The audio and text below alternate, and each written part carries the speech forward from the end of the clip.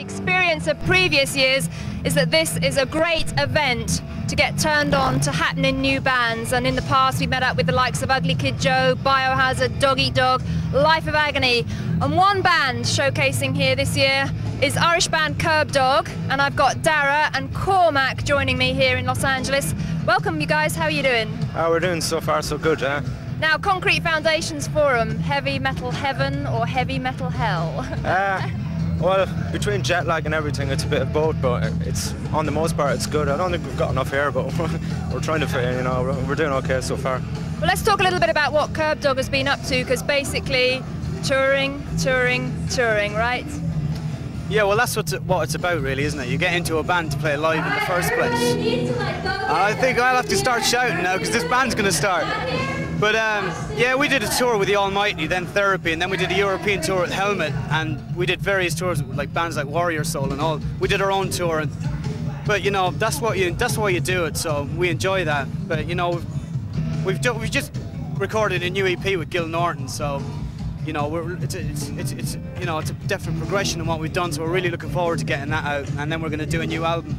Yeah, it should bridge the gap between the album and like our writing, you know, because it's something to bring out in the meantime, because we don't really want to bring another single off the album, because we've done a few already, so gonna wait for that to come out.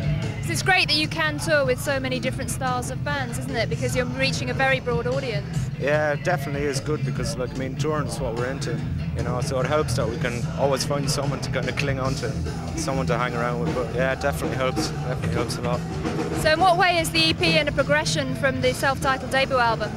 Well, it's you know, it's you know, I know it's cliched, natural progression, but it's, you know, it's still heavy, and it's just a better version of what we've done already, you know. I suppose just have a listen and see what you think, you know. It's not our place to really tell what it's like, you know. You're all very, very young guys, aren't you? What's the average age in the band? 22 at this stage, I think, yeah.